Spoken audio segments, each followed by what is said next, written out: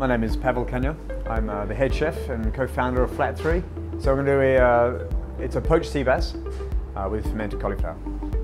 We tend to preserve then use things as you would at home, for example, where the Korean style of cooking comes in terms of our lacto fermentation or kimchi. We like to base a lot of our sauces on kimchi style sort of ferments. The fermentation of the cauliflower takes about 2 weeks. You need quite a sterilized environment because it's a fermentation, you don't want bad bacteria to grow.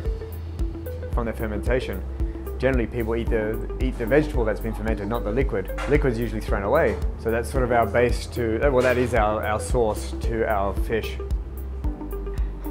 First, the fish is filleted, as a Japanese would. It would be backwards to a Western style of cutting fish. It's sort of a bit more delicate technique, even though the tool you use is a lot heavier than a Western knife. We salt the fish for 10 minutes after cutting to increase the amount of umami in that fish and sort of slightly dehydrates that fish.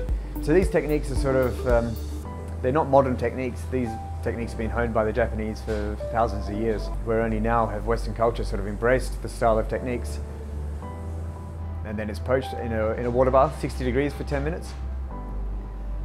The sauce came about from, usually when you buy a cauliflower, the leaves are thrown in the bin. So we fermented the leaves. We've used the liquid, we've turned that into a dashi, which is a Japanese stock or soup, which we've cooked with kombu, which is seaweed, at 60 degrees for an hour and 20 minutes. When you taste it, you'll see there's a lot of depth in flavour. It is one of our most favourite dishes that we serve here, according to the guests. I think it's pretty good.